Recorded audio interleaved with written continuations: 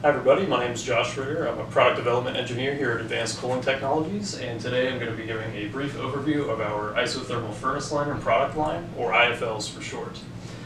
So an IFL is an annular heat pipe that helps to redistribute heat within a calibration furnace to achieve a highly uniform temperature profile as well as reduce temperature gradients. Calibration furnaces are used by metrology laboratories to achieve a precise temperature to calibrate their temperature measurement equipment off of. And an IFL simply helps to achieve that temperature set point. So on the board here I have some benefits for IFLs written. Temperature uniformity within less than 0.1 degrees Celsius is typically achievable. Simplified temperature recovery, increased productivity, energy savings, and temperature stability. I also have the basic construction of an IFL drawn up here. So in its simplest form, we have an outer tube, an inner tube, and a screen wick material that is covering the entire inner surface of the IFL to facilitate the heat transfer.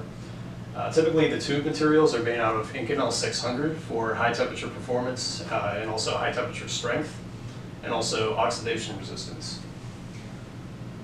So when you charge your IFL, you use typically alkali metals as the working fluids because these are operating within a calibration furnace at very high temperatures. So you don't usually want to use water for an IFL. We typically go with alkali liquid metals. The three main most often used ones are cesium, potassium, and sodium. And you choose your working fluid based off of your expected operating temperatures. So for cesium, you have typically 300 to 600 C as your operating temperature. With potassium, you have 400 to about 1,000 C. And then with sodium, that's typically our highest operating temperature working fluid, between 500 and 1100 degrees Celsius.